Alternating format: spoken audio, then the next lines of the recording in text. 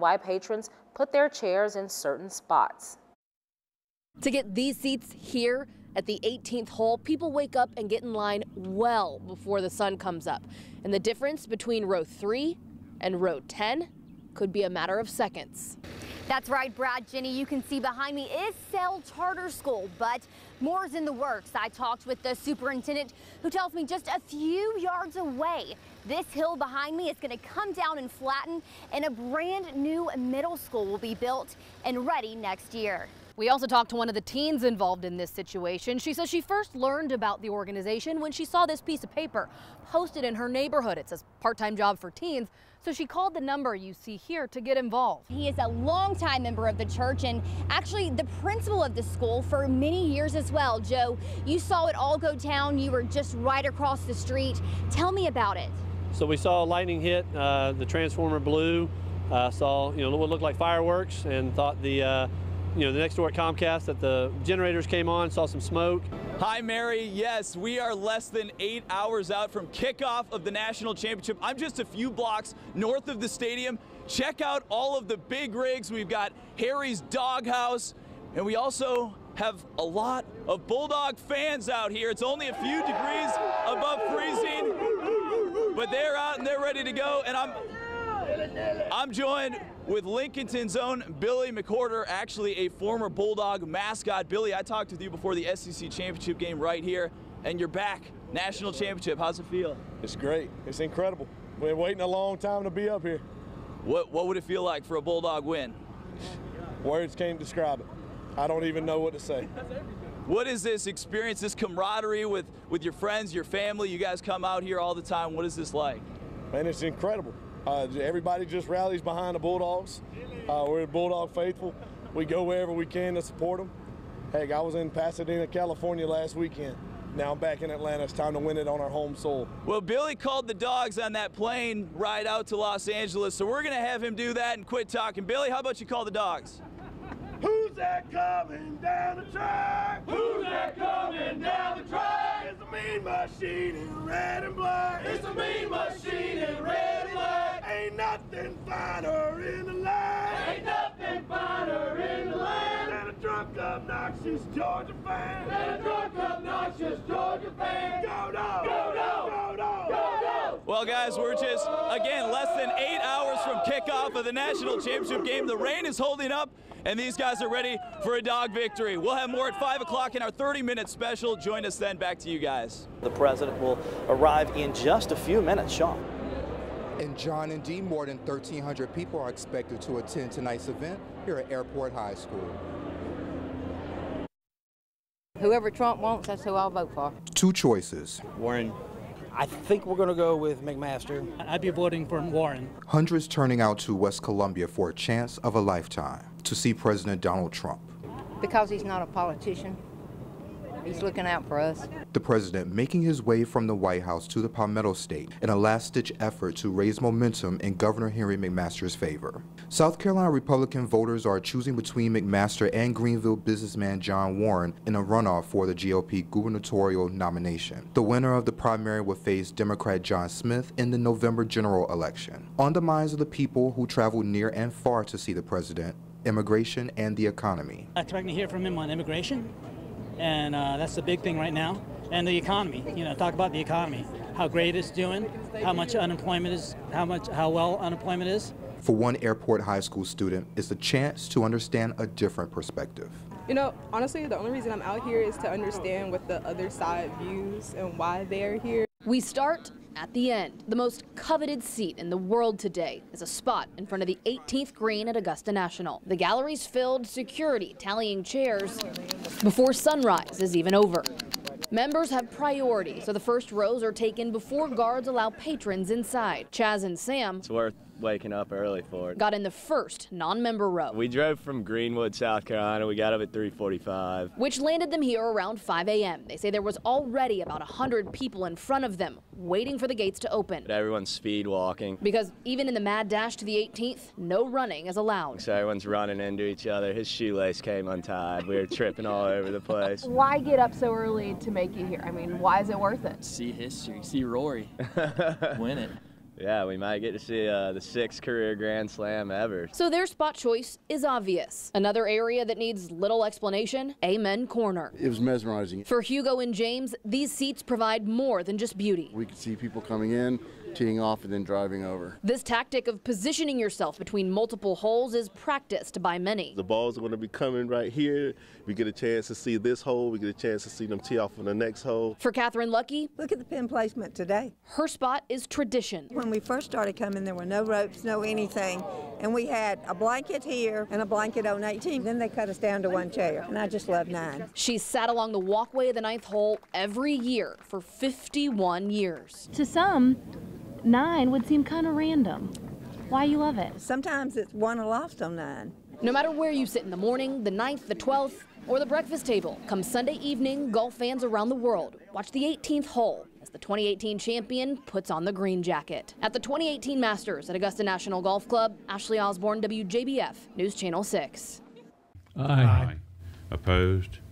That's unanimous. Just like that, construction at Plant Vogel is moving forward. The Public Service Commission says yes to Commissioner Tim Echols' 16-part motion that states Vogel Units 3 and 4 should be completed. Georgia Power's attorney immediately accepted the new terms set by the commission. It's the commission's job to make sure this project, among others, balances the interests of utilities and the state as a whole. I certainly believe that the commission did reach a fair balance, that there were takeaways from the company. The commission voted to dock the allotted profit Georgia Power can recoup from money they invest in the project. That's your money they're investing, collected from your power bill each month. Going forward, the company's rate of return on Vogel construction will be docked from 10% to 8.3% starting in 2020, and then to 5.3% in 2021. However, the motion makes it clear that there is no cap for spending on the more than $20 billion project. If this project goes forward with a blank check,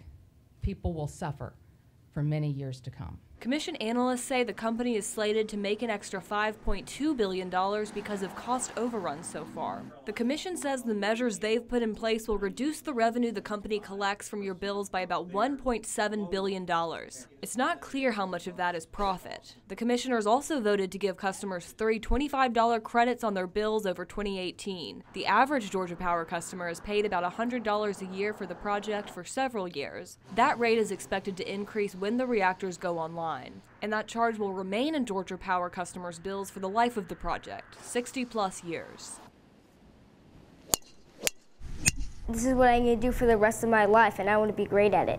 Greatness knows no age. It was the second shot on the par 4 at Torrey Pines. I had to hit it under a tree and cut it through a bunker. Very narrow. It's like threading a needle. 9-year-old Luke Parsons executed that shot to win his 2nd Junior World Championship. Congratulations. I love hitting hard shots under pressure. His memory and attention to detail are simply remarkable. The year he won at Pinehurst, how many times did you play that course?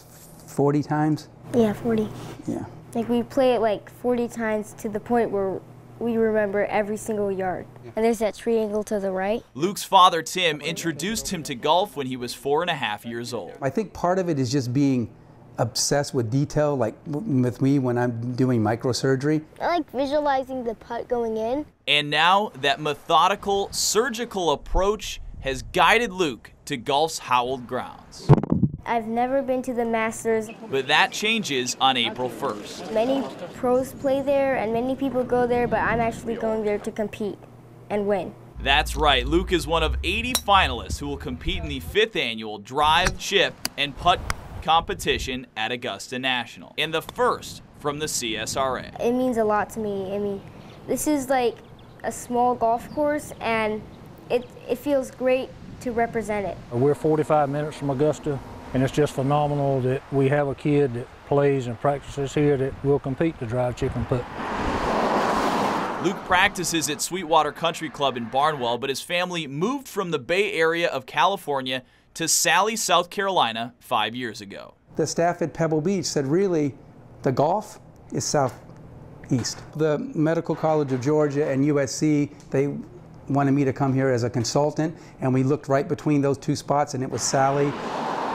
Luke has certainly made his community proud, but it's a full-time gig playing over 80 tournaments a year as just a 9-year-old. Yeah, I think I took a day off on last year. It was Christmas. We played on my birthday, Did right? you play? Yeah.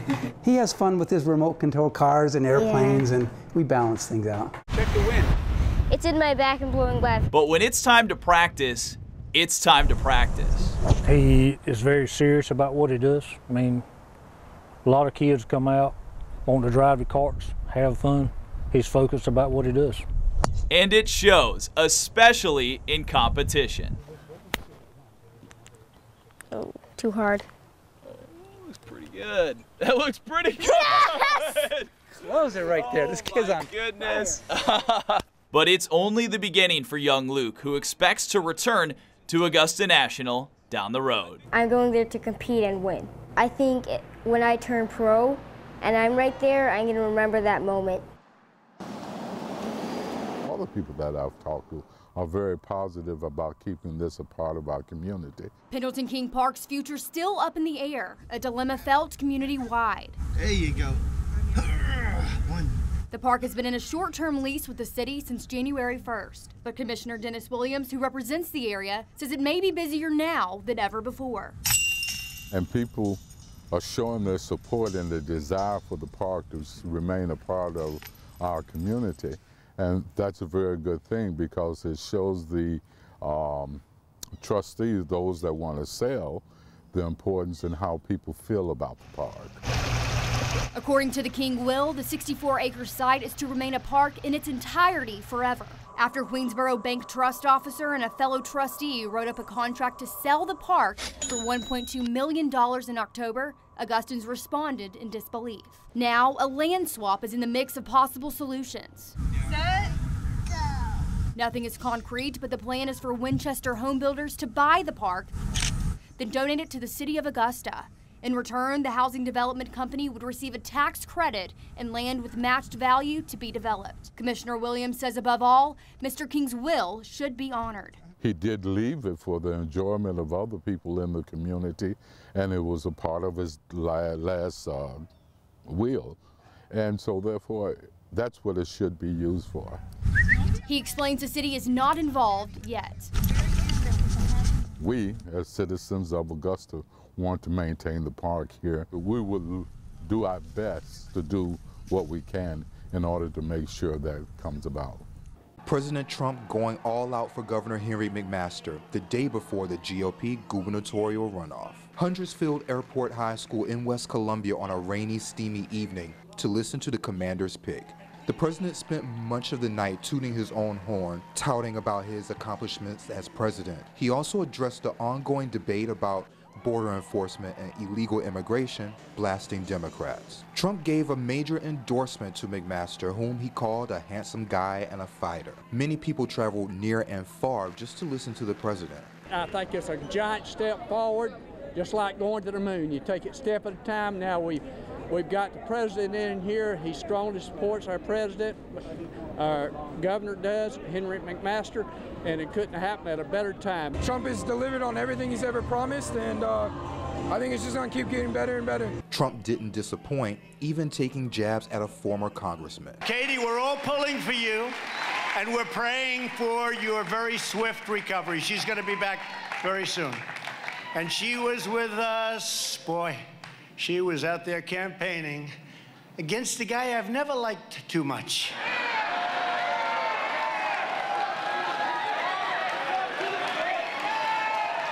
Never liked him too much. I wasn't a big fan.